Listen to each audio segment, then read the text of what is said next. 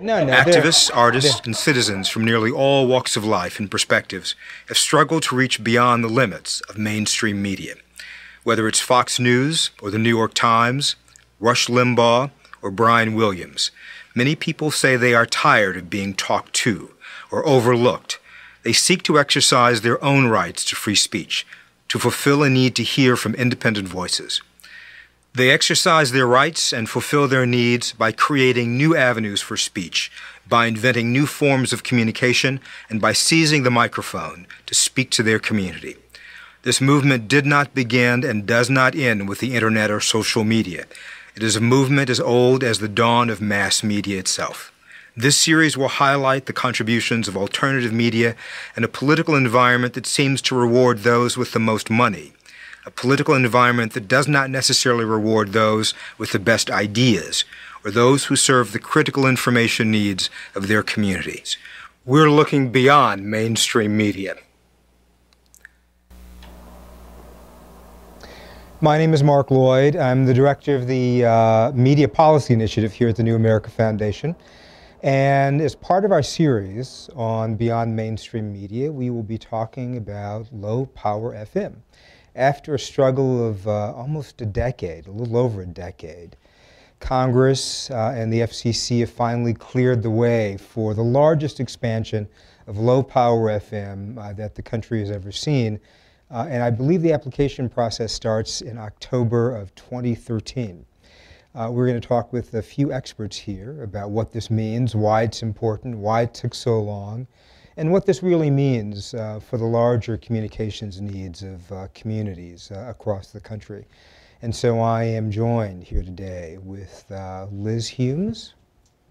Good afternoon. Liz is the founder of WRIR-LP FM in Richmond, Virginia. Yes. One of the founders. And you've been, how long were you with the station? Yeah. I have been with the station since before the launch, so about 9.5 years now. I raised all the money to launch the station and then was instrumental in developing all the programs and programming. Great, great. And sitting next to Liz is Julia Wierski. Am I pronouncing that correctly? Okay. And Julius is with the Prometheus radio project, and also has been for at least a few years a radio producer, mainly on the East Coast, if I understand it correctly. That's and could you tell us just a tiny bit about you and Prometheus?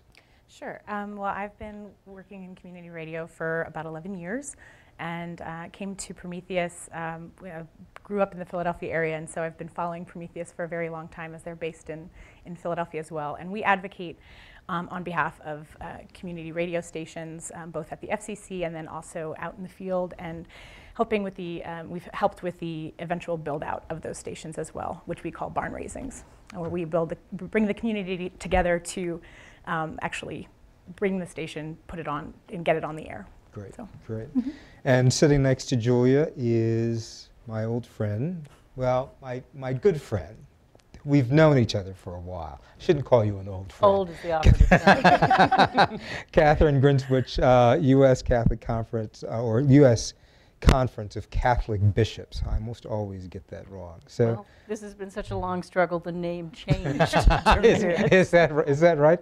So, and if I understand it correctly, you are an Associate General Counsel? I'm an Assistant General Counsel. That changed too. Wow. It's been so long. Now, so why are the Catholic bishops interested in radio, and what's your connection with that?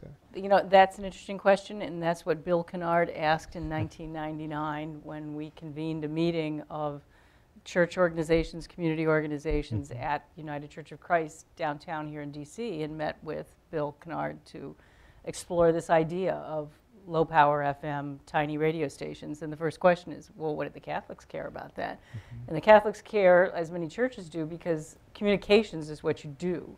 You want to convey your religious message, you want to convey your cultural message, you want to convey social justice messages. And these are not messages that are well received on commercial radio or television stations. These are they're not commercial by their nature. And so we were very interested in allowing parishes, schools, other Catholic, small Catholic institutions to at least get programming on news stations or establish news stations. So that was our hope at a time when we found everything else was coming to an end. You know, our access to community or to commercial TV and radio was being squeezed out. So we're going to talk a little bit about the struggle to get low power FM off and running, and what it is to run a low power FM station, and how folks can actually get their own low power FM stations. But we have a short clip that sort of helps explain a little bit about community radio that I believe Prometheus has put together and is allowing us to run. So why don't we just sort of show that short clip about community radio?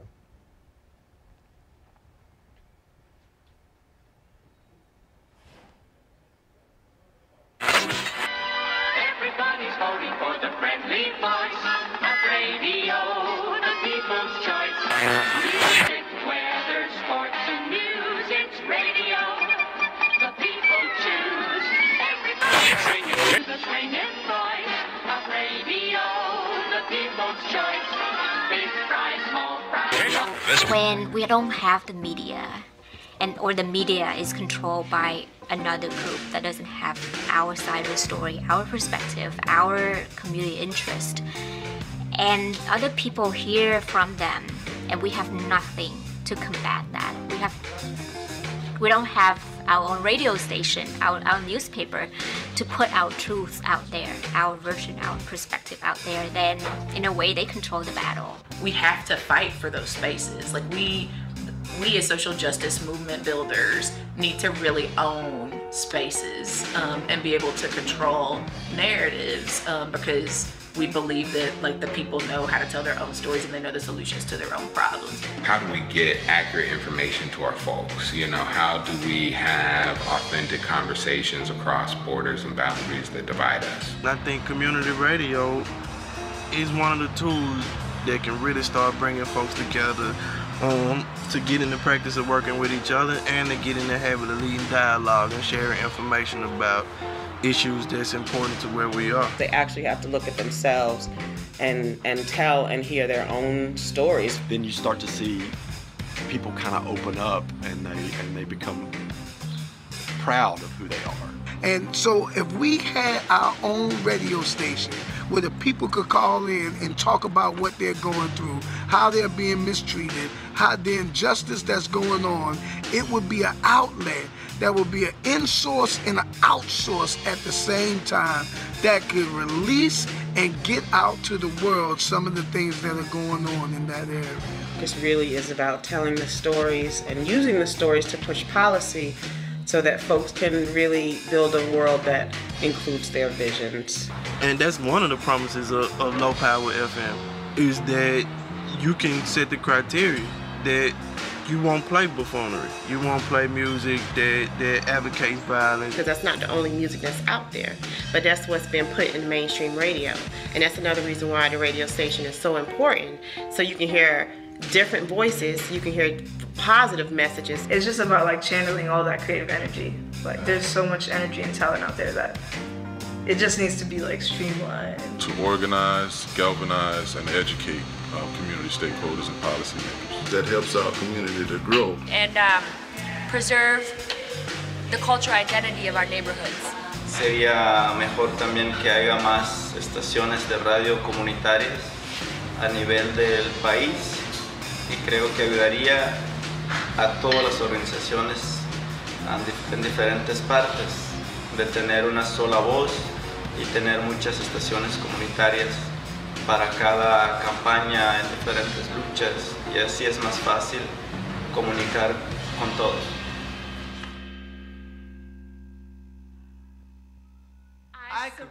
I definitely support. I support. I support. I support. I support. I do support. I support. I support. I support. Yo apoyo la radio comunitaria. Community radio. Community radio. Community radio. Community radio. Community radio. Community radio. Community radio. Community radio. Community radio. Community radio. Community radio. Community radio. Community radio. Community radio. Community radio, 100%. Community radio. Community radio. Community radio, 100%. Low-powered, people-powered community radio. We need community radio. Don't you think so?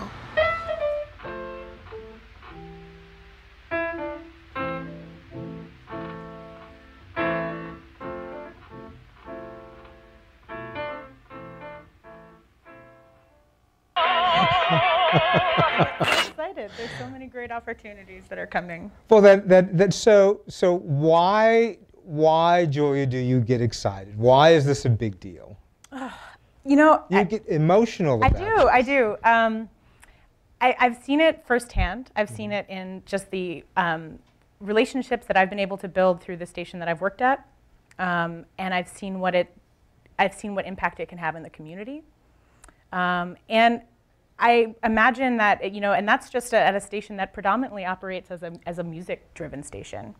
And so when I think of other stations that have other varied kinds of missions to their work and what can be accomplished there, and what, you know, Prometheus seen that has been accomplished, and other communities across the U.S., it's overwhelming. I feel like a couple standout examples always get mentioned, but to me, what I think is most exciting is what we don't know what's going to happen next in this next wave. The last application windows have been predominantly in rural areas, and the next wave is going to open up spots in urban areas, which are going to reach a whole, you know, many more people and other kinds of communities. And so it's to me, we don't even, it's all, you know, it's not just projection. We know that these great groups are going to get these licenses, and I can't wait to see it happen. So, Liz, what is the real difference between low power FM and full power FM, and what is the difference between these stations? For us, okay, my programming 8 to 5 Monday through Friday is news and talk, news and public affairs. Primarily, it's like social justice programming. At night and on weekends, it's music. For us, the primary difference, I think, is everything is done from the bottom up. All decisions are made by committee, by vote. And then the board of directors manages decisions that involve multiple committees. So if a decision by news crosses over into the rights of the music department or to the marketing department or something else, then the board of directors gets involved. But it's not based on one person's taste or understanding of what the radio station is or should be. It's based on the community's understanding of what we can do and what it should be, and programming and voices that need to be heard or genres that need to be heard. And I think more than anything else, we are absolutely not economically driven. We drive to support ourselves and to maintain ourselves, but if we want to add programming that's potentially, no, I don't want to say unpopular, but controversial, we'll do it because it's necessary. If it addresses an issue that's necessary or a genre that's necessary, then we'll do it. And it's not because it makes money for us. You know, a lot of important issues aren't popular.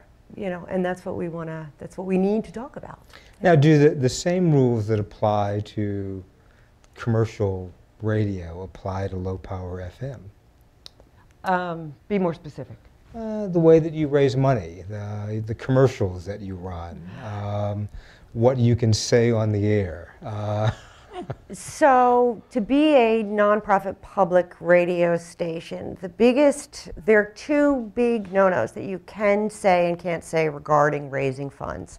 One of which is we cannot endorse a candidate or a person running for public office or an issue of public concern that is coming up for a vote.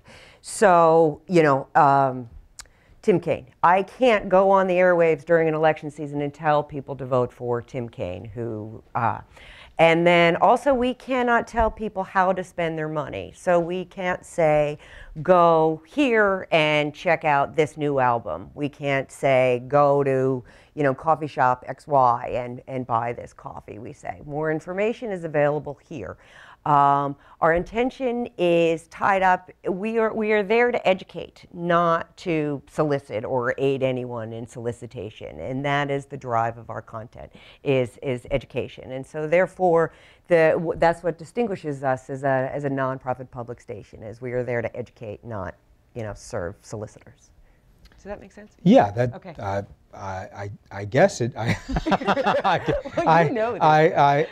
guess it makes sense. But now, will I see an ad for detergent or shampoo, or hear an ad for detergent or shampoo on the radio station? Yeah, sure.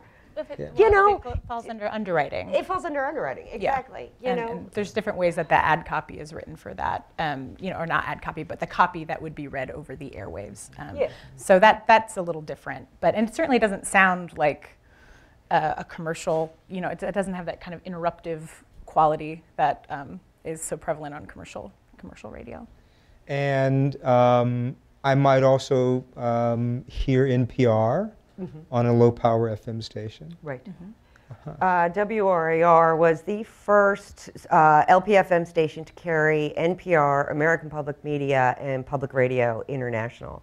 And we were, for many, many years, the only station that carried these three major public radio syndicates. And then, actually, we just dumped them all. Just this so our fiscal year started in July, and we just got rid of all of our subscriber syndicated programming. We feel like the world of independent media producers is so vast and so diverse and is so underrepresented that we're established, and now it's time to represent new voices and a different echo, I guess. So, Katherine, let me ask you. In addition to radio that features NPR, there are also religious broadcasters who I think have actually taken fairly good advantage of low-power FM as a service, particularly in rural America. Is there any difference between the sort of religious programming that you would hear on a low-power station as opposed to maybe a commercial AM station? Or this would be, from a Catholic perspective, there's a couple of places that programming would come from. There are larger corporations like Eternal Word Television Network, and they supply some radio programming. So for fledgling stations, for example, that are run by independent Catholic organizations, they would take some chunks of that, as you would from NPR, and fill the day with that. But then part of their radio day would be populated by local messages and local churches and local parishes and local Catholic schools. So it can be an interesting mix. But you don't see that kind of, even the well-funded EWTN is increasingly zeroed out of commercial cable, because there's, as you know, the cable operators would tend to prefer programming they own or control, and they don't own or control EWTN or programming like that. So that may be now the kind of programming you'll hear on low-power FM.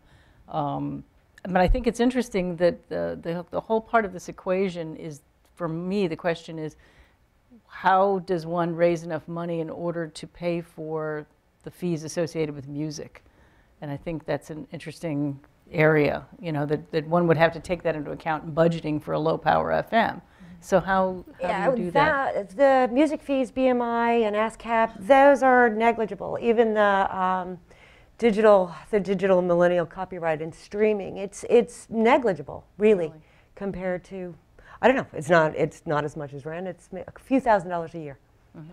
And also there's been really great strides by other organizations to meet that need. Mm-hmm. For example, WFMU in Jersey City was a major partner behind the Free Music Archive, which is a free archive that people can access where artists have let their curators curate this collection of music that is available for free, that stations can rebroadcast or can be used for, in Creative Commons license.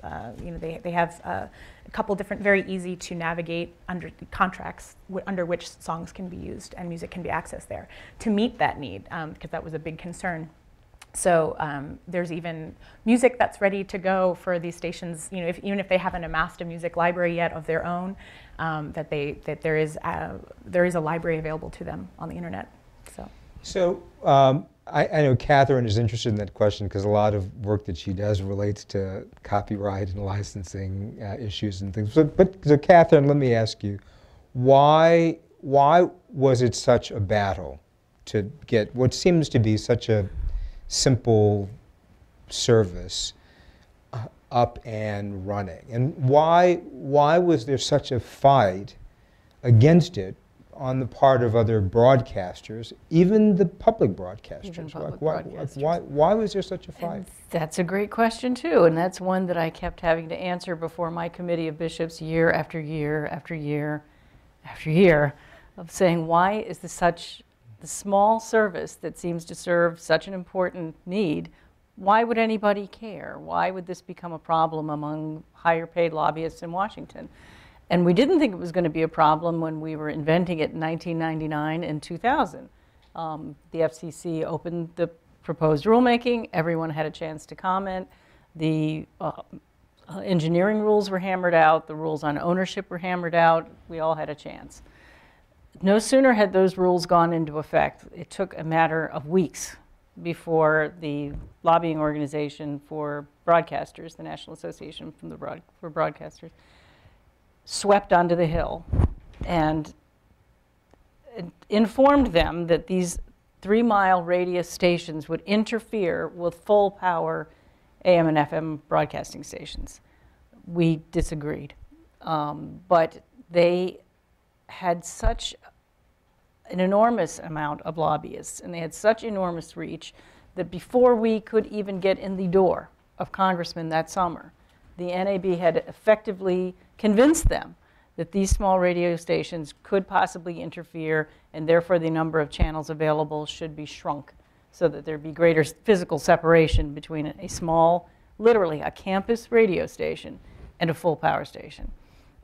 Which I guess signal interference. Right. Yeah. And obviously the engineering was incorrect. So the most we could do at that point was to get Congress to at least establish a path where we could prove our case again, so that the FCC was required to conduct a study to indicate again that the engineering that had been previously put out to the public was accurate and there was no interference. And that took until 2003. But having reestablished the rules by an act of Congress, by a statute, now in 2003 we had to enact a bill to change the statute to bring back the channels. And that was the hard part, because it's a variety of things. The NAB may have felt simply that they needed to establish to its members that they had the power to kill even a friendly little service like this, and I think that was their reasoning. And so they continued to press Congress to not pass any bills allowing more channels for low power FM in 2003, 4, 5, 6, 7, 8, 9, until 2010.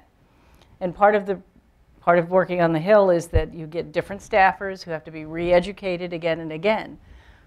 But their default argument was the one originally promoted by the NAB. That's the one they remembered. And that's where Prometheus was absolutely essential. They were absolutely dogged. I was ready to say, I give up, Uncle, it's not going to happen. It simply isn't going to happen. And they would not give up. They were there for every meeting, dragging in people from around the country to show what great service this was. Engineers at Prometheus could simply lay out in a simple to understand, manner why this does not interfere. And if it wasn't for Prometheus, this would not have happened. It simply wouldn't have happened. So how was Prometheus able to continue this fight? I mean, I'm assuming that that members, that church members, donate money to the Catholic Church, and that somehow that money allows the Catholic Church to continue to battle some of these things. But how does Prometheus continue? Like, where does the money come from for you to be able to promote and continue the battle around these things against the NAB, against National Public Radio? I would have to say that. How do you do it? Yeah. Dogged determination. I mean, we're from Philadelphia, we're a pretty scrappy bunch. We do a lot with a little, and thankfully the community of community media activists that are based in Philadelphia were able to draw support from across the country to just keep the pressure on and not give up. You know, at one point, you know, when I first started at Prometheus, we were in the basement of a church with, you know, 8 people to like 2 rooms, everybody cramped in, just like hammering away at this work. So, you know, and I wasn't even there during that, necessarily during that policy fight, but that there's just this determination to see it through. The harder and more absurd the restrictions and things that people were coming back and saying, like you know, about the interference and all of this, it almost made it even stronger. Like, okay, we can take this on. We can take this on. We can prove them wrong. We can build support around this. And also, I think the larger field of community radio, it really solidified that, you know, kind of as you said, that these staffers that need to be kind of continuously re-educated about, you know, what changes are being made to this bill.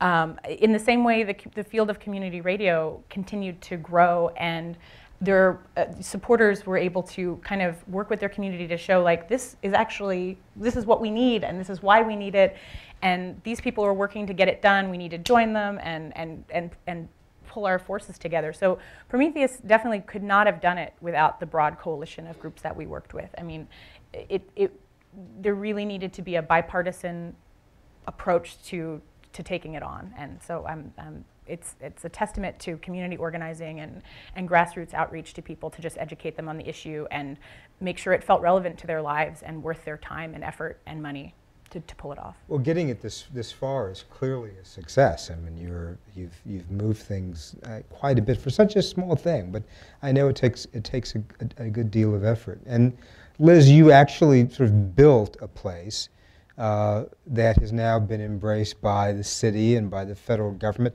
You've got a real success story. I do, and actually my success story, I want to follow what she is saying, in that we, in 2006, 2007, my radio station is WRIR in Richmond, Virginia.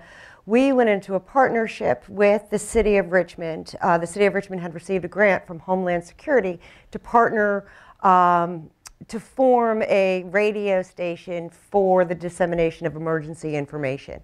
And then they came to us and said, will you do this? After a series of meetings, they said, you know, will you be our broadcast partner? We took that, I took that to Prometheus, and what Pete Treatish did, now they were battling at this time and selling LPFM to Capitol Hill. Pete Treatish said to me, who was with Prometheus, said that our partnership with the city of Richmond and this emergency services contract took the conversation from LPFMs being a bunch of hippies to actually, and this is a quote from Pete, he said, we were perceived as a bunch of hippies, and it made it, it verified the project and what LPFM is able to do community by community, in that it's actually a life-saving device and something that the municipalities and the government can use. And it changed the perception, and we professionalized LPFM in a lot of ways because of this contract, and it was the right place at the right time. You know, we were there, they received the money, we were founding, we knew the right people, and it just all came together, and we were willing to do it. We said, of course, but it proved that LPFM was just more than a bunch of kids who wanted to play music on the radio, that we as citizens are passionate, and we want to talk about our passions, you know, passions for our community. So but why low power FM in Richmond? Why not another FM station in Richmond? And why isn't radio just sort of old and passé? Isn't everything moving on the internet? Why do we need this service now? Like, what's the what is it about radio? Why do we care?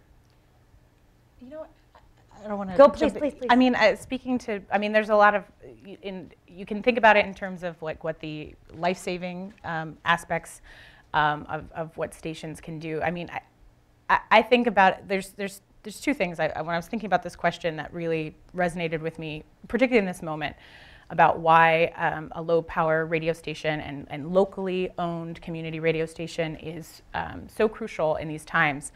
And I don't know if anybody remembers in 2002 the Minnow train derailment disaster in North Dakota, where there was a derailment of this train, toxic ammonia was released, and people were trying to reach the local radio stations to have them put out this emergency information to let people know to stay inside, that this had happened, that there was all these risks and danger. And they couldn't get in touch with anybody at the radio stations because they were owned by Clear Channel and were running on automation, and no one was actually there to interrupt the broadcast and say, this is happening.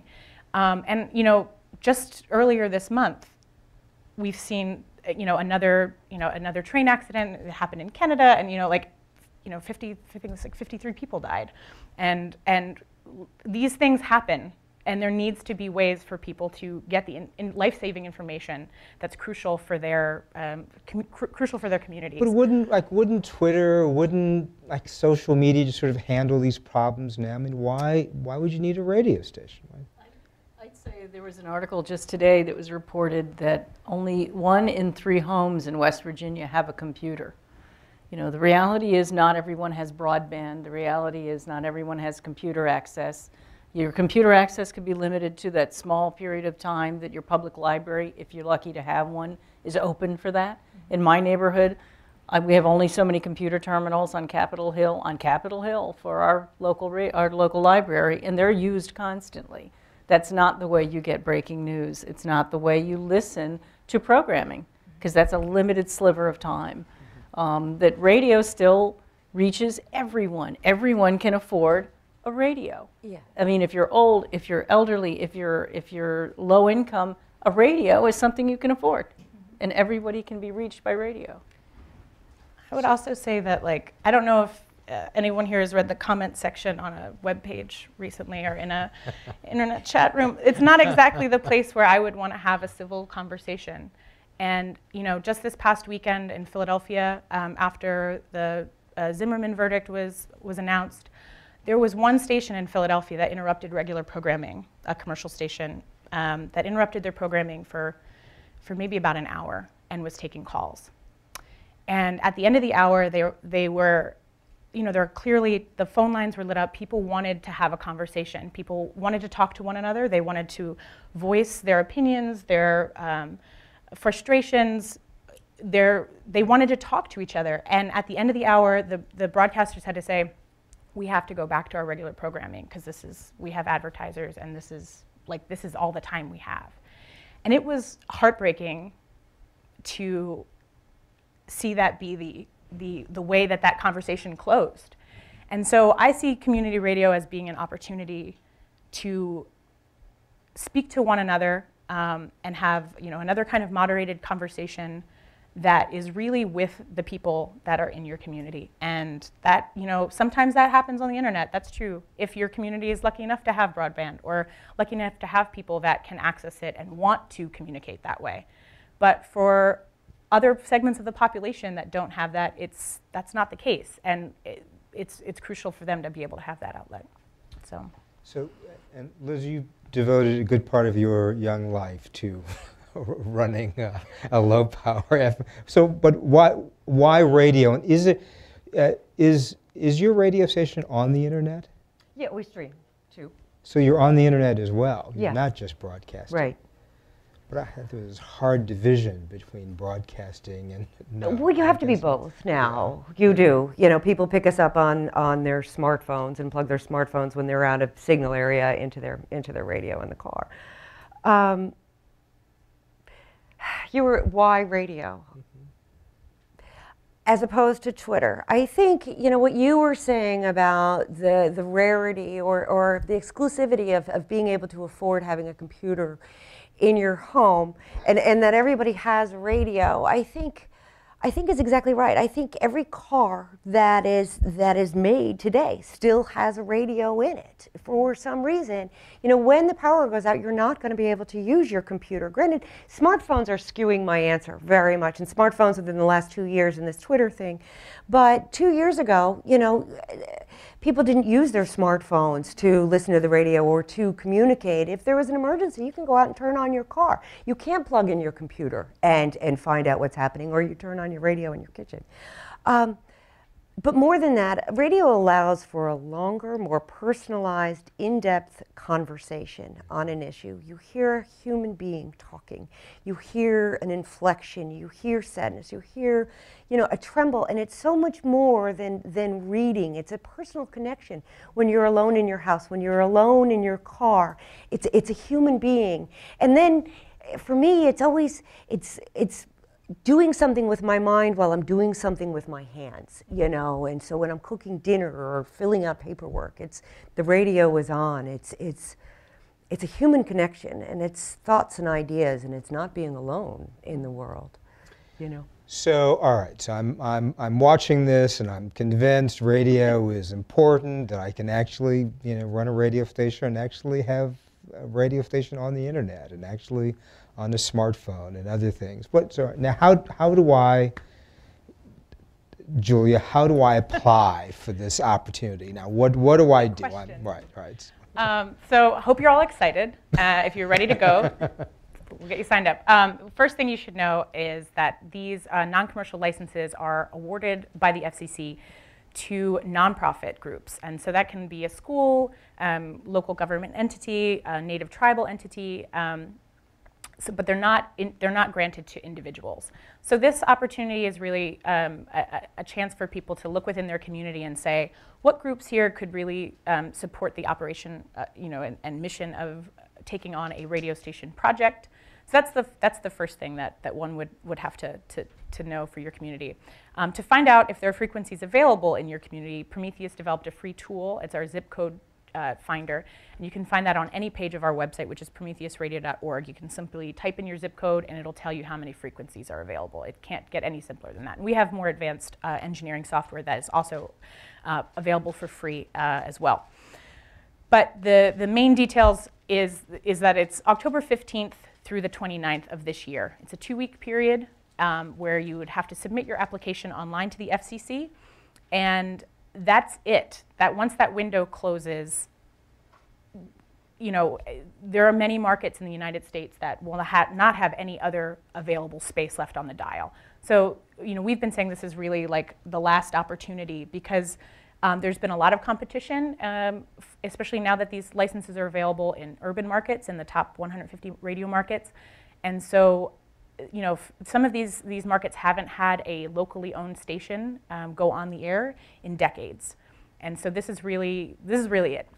So we encourage people to come to our website, get free resources from us. We'll answer your questions and try to help move you along the process and get your community prepared to apply, which is, again, this October. And Prometheus is doing regular webinars yes. on this also? Yes, we have a series of webinars. They're starting to get increasingly more technical as we start to move through the application. But don't worry, that's what we're here for. We'll help you figure it out. So we have free webinars. We have also a community called radiospark.org, which we created to help the larger field of community radio be able to communicate with one another. So nationwide, people have been chiming in to say, you know what, I can't start a radio station, but I know how to operate a board, or I'm an engineer, or I was a DJ at my college radio station, and I'd love to help out your project. How can I help you?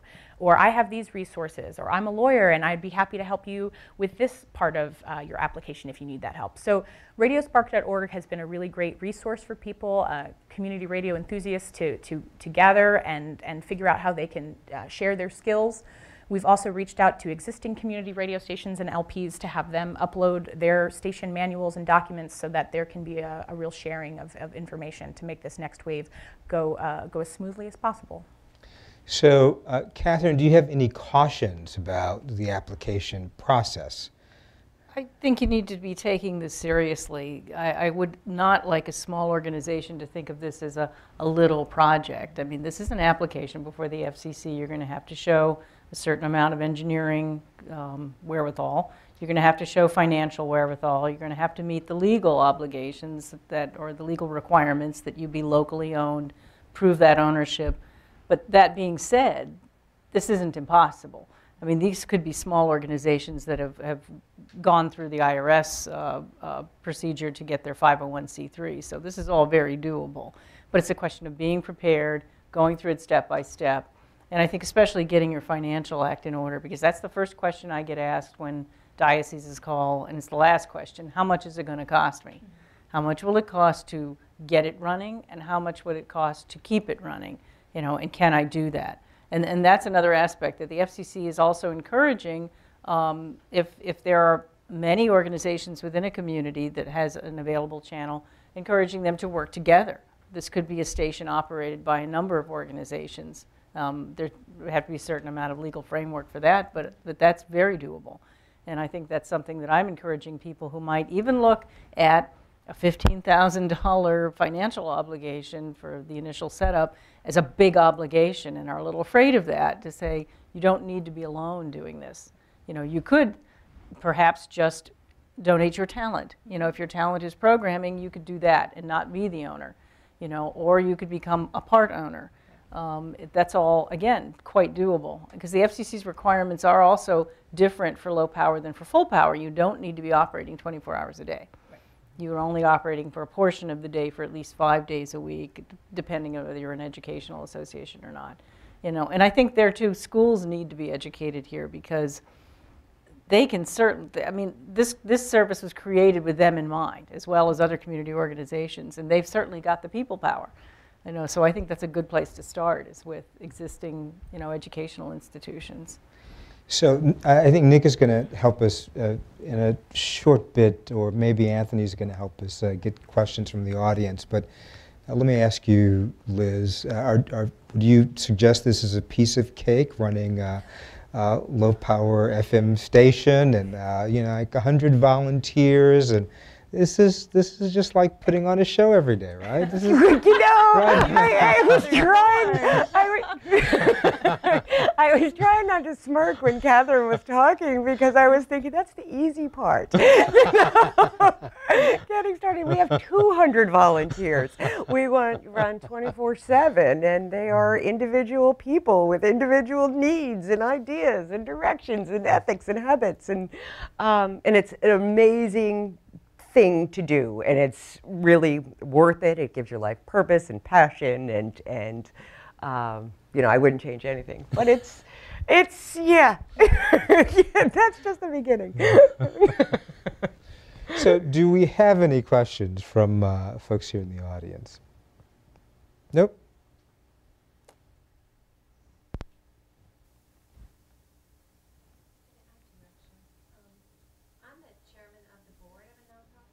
Oh, sorry. I'm the chairman of a board of a nonprofit. It's a youth media organization. We do a lot of, we train young people in media skills and photography for social justice kind of campaigns, and help them find their voice. And we've been approached by somebody who wants to do this, somebody with a radio background, who has the engineer in place, who has the lawyer in place. So, everything looks good, but at the same time, I'm the chairman of the board, so I have fiduciary responsibilities, and my concerns are, do I open the organization up to any sort of liability by doing this? If you're going to accept money, you're responsible for compliance. So that's the fiduciary responsibility as board president. So yes, you are, but I wouldn't put my name on any grant or donation that I couldn't meet the requirements of. So I don't know if it would be any different than what you're already working within now. Well, it would be, because we're not regulated by the FCC right now. I guess that's my biggest concern, is opening us up to outside regulators and understanding all of that before I sign my name, on a dotted line. Sure. So Prometheus does have some resources available on our website to help answer some of those questions. It gets into a little bit more thorniness than maybe this is the right space for right now, but I can definitely get you in touch with those resources to answer those questions. Because we understand that that's obviously not going to be a fit for every type of organization, and that those concerns are real, and we'd be more than happy to help you navigate that. That'd be great. As an LPFM, we are not subject to nearly the filing and and everything else that full powers have to keep up with. It's really, they've minimized it so that the community can do it as a volunteer. It's really pretty easy, and it's a matter of just setting policy for your people in the beginning, on process. It's pretty easy.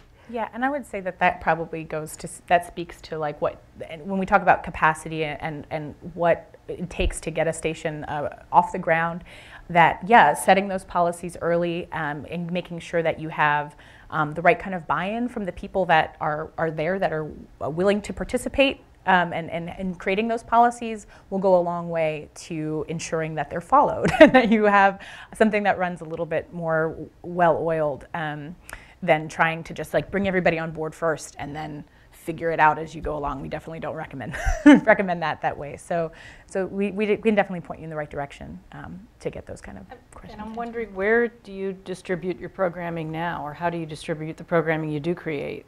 YouTube, you know, on YouTube. Social media, you know. Because there's a certain, I'm just thinking this, there's a certain level of liability there. There is, and so that you're responsible for the content. Exactly. Exactly, and we're familiar with that, and that feels real comfortable to me. I think right now there's the fear factor, you know, which I have been to your Prometheus's website, and I want to commend you. It's excellent, and it's been really helpful so far. It's gotten us to the point where we've filled out the board questionnaires in order to move forward, that sort of thing. So, yeah. And I would recommend that. I've gone on their website several times just to find random places where I've lived or I have friends that live, to see, does this work? Can I understand whether or not, because I'm not an engineer, and I don't play one on TV, so, but I understand when I get the answer, can a radio station fit here? I get it. It's understandable. So it's a really useful tool just to begin to clear the deck to say, is this even a possibility? Well, then let's look at it. Yeah. Okay, thank you both very much, all of you very much.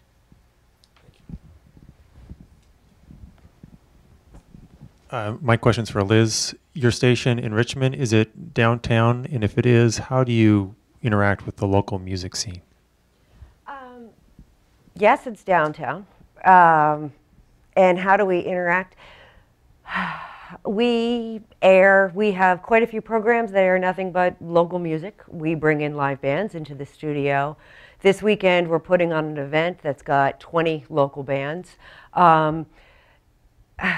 We are making our own community, you know, and our community is making us. And we are, you know, our DJs are musicians, you know. I mean, we are Richmond, Virginia, and you know, and so we are everybody. They come through. We cater to them. They cater to us. I don't know how to explain it, but there's definitely a space for local music, and we give back to our local community constantly. And I think the music piece is an important part of Low Power FM, because let's face it, what would make you want to tune into a local station? It would probably be music you don't have to hear 50,000 times in a week on some commercial radio station. You know, I ask people my age to say, well, perhaps this isn't the best example. Well, when was the last time you heard something from Bonnie Raitt from her Lavender album on the radio? You haven't. You know, that there's a need in radio to actually hear music that's actually chosen by individual people who can come up with something approaching a musical experience. Right. Yeah, it's curated programming or Right. curated music. Yeah. And it also can go to preserving cultural heritage, and in some areas there's a station, KOCZ in Opelousas, Louisiana, that their main part of their main mission is to just preserve local Zydeco heritage. That music, you know, came from that area, and yet there had been no station that was broadcasting that music. And so their low power station actually made it so popular again that it started to get picked up by the commercial radio stations. So clearly there was a desire for it. And that need wasn't being met because it didn't meet a national consolidated playlist that someone, you know, thousands of miles away picked out for that region. So there are really a lot of opportunities for diverse music programming to happen. My name is Clint Sloan. I'm with the National Religious Broadcasters, and I was wondering, with this expansion, do you see any potential conflict between high-powered and low-powered radio stations? I don't think so, and let me explain my experience with the National Religious Broadcasters. That, when we were on the cusp of finally passing the necessary legislation to expand low power FM, the religious broadcasters were very frank with us and said that we would have been with you all this time, but as you can imagine, we have a large and diverse board, and not everyone could agree. And if there is one voice that's not in agreement with a policy position, we won't take it. But for the most part, they were supportive of low power. They certainly never got in the way. They never, stated that this is going to be a huge problem for them, particularly as the years went on, because they could see that there's really no conflict. There's no conflict in terms of financial problems, because if you're a full power commercial station, you're not competing with a small station that is non-commercial. And when it comes to full power non-commercial stations, again, it's a very different donor base. I don't think the WAMU here in DC is going to suffer if there's a small radio station that covers 3 or 4 miles on the outskirts of DC. They would be 2 different donation funding sources. So, and I think that full power religious broadcasters understand that. If anything, these stations can provide an additional outlet for programming, which is good for everyone. And to speak to the technical aspect of just, low power versus full power, the onus is on the low power station to assure that it will not cause interference. And in fact, their application would not make it through the FCC if that demand wasn't met. And should an LP get on the air, and at other times due to if antennas change or locations change or anything like that, all of those changes are, again, it's the responsibility of the low power FM broadcaster to correct any interference that may happen due to any other changes that happen after the application goes through. So it's really fail-safe in a lot of ways. There's so many checks that that an application would go through in that process before going on the air that it's not a signal competition for the full power or in any of the other ways that have been outlined in terms of competing interests or anything like that. And is it any of your, do you have the sense that this is progressive or conservative or liberal, or, I mean, does low power FM sort of adhere to some particular party or ideology, or is it all over the map? I think if you go to the FCC's website and check out just the names of current low power FM licensees, you'll see a huge range. It's going to be everything from Our Lady of Perpetual Hope Church, which is going to have a message that's going to be far different from the from a local Zydeco station, but let a lot of the thousand flowers bloom. I think there was one great intersection that I always I am old, aren't I? Nobody's right. But there's that nice intersection happened in Florida with the workers program. That there were workers working in the fields that are largely picking crops that are used by McDonald's and other large corporations in their food processing, and they had some serious labor issues with their working conditions. But nowhere were they getting any news coverage of this long, ongoing struggle, which was actually picked up a little bit in Florida, but not on an ongoing basis. The U.S. Conference of Catholic Bishops actually gave a grant to them not through its communications program, but through its social justice program, to say you need to continue your struggle to have decent working conditions.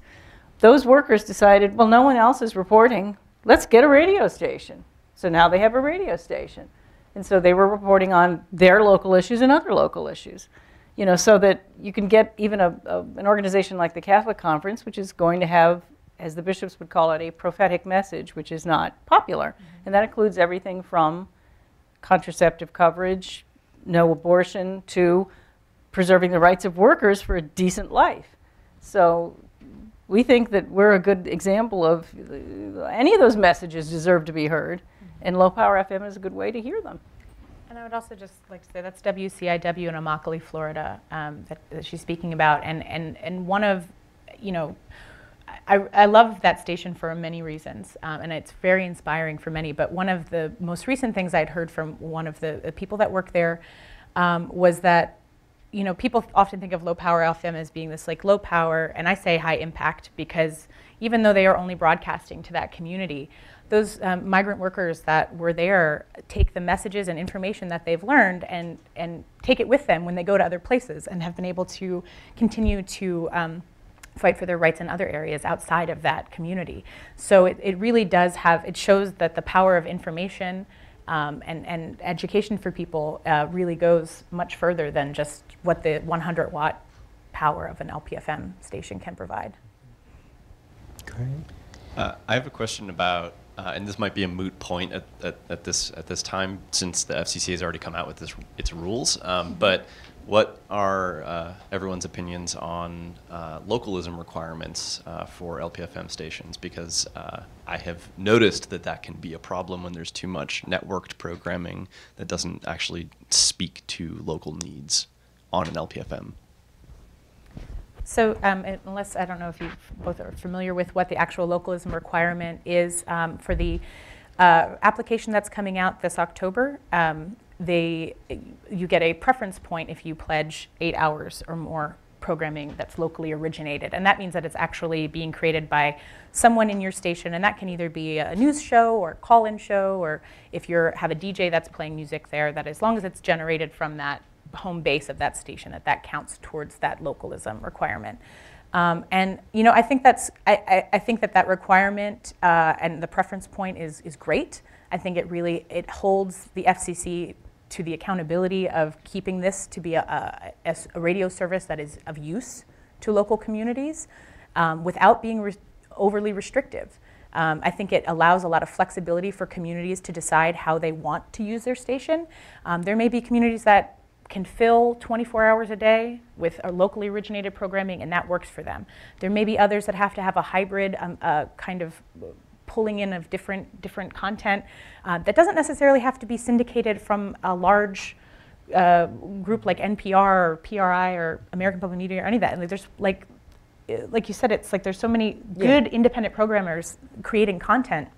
It can really allow people to bridge and grow and take care of what their community actually says they want to hear. So from my perspective, I see it as being flexible enough to offer. And the other aspect of ensuring that localism is honored, which was the point of low power, is that the ownership structure is necessarily local. That those making the decision about whether to use anything from PRI to EWTN or local is made by people who live and can prove they live in the community in which that radio station, in which it's serving. So that they're making the decisions based on what local people, want to see and hear. So there's that kind of preservation of localism that's built into low power FM. And Liz, can you talk a little bit about what you have done in the past to make sure that you're reporting to the FCC so that you don't have a challenge with the license? Or what do we have to do? Recently, within the last, so we've been on the air for 9 years. Was it 7 years? I think our permit expired after 7 years, and so I had to reapply to the FCC, and it was very simple. Really, we had to run certain scheduled announcements at a certain period of time every day, and or on certain scheduled days, and then we knew that the FCC was going to tune in and listen within this 6-month window, and I emailed the station and I said, this is what's going on. You care about the station, don't screw up.